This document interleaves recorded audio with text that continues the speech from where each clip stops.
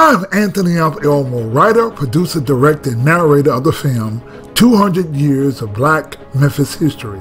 I'm introducing segments from our film 200 Years of Black Memphis History into short history lessons called Profiles in Black Memphis History. On June 7, 2019, the Crosstown Post Office in Memphis, Tennessee was renamed in honor of Judge Russell B.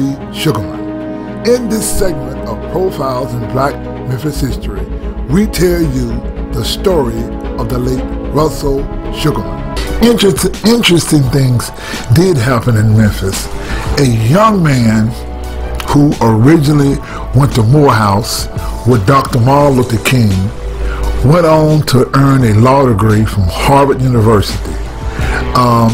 He invited his friend Dr. Martin Luther King to Memphis in 1959.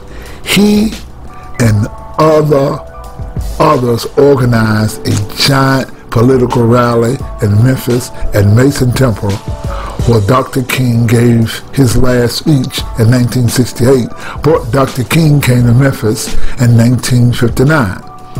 That young man was the late Russell B. Sugarmon, who died in Memphis just recently in 2019.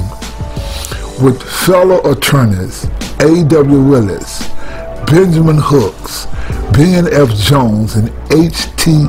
Lockhart, Sugarmon was the architect of a legal and political challenge of the white supremacy enforced by law, even after Brown ruling was in writing. It was these attorneys who came to change the laws and circumstances in Memphis, Tennessee. Now, Sugarmon ran for Public Works Commissioner, Hooks for Juvenile Court Judge, and Standback for City Tax Assessor, and Love and Bunton running for seats on the school board. Not only did Dr. King speak at this gala event, they had gospel singer Mahalia Jackson to sing at the event. In 1964, A.W. Willis became the first African American elected to the Tennessee legislature since Reconstruction. Sugarmon followed in 1966, and from that time henceforth, African Americans began to be elected to political offices in Memphis, Tennessee.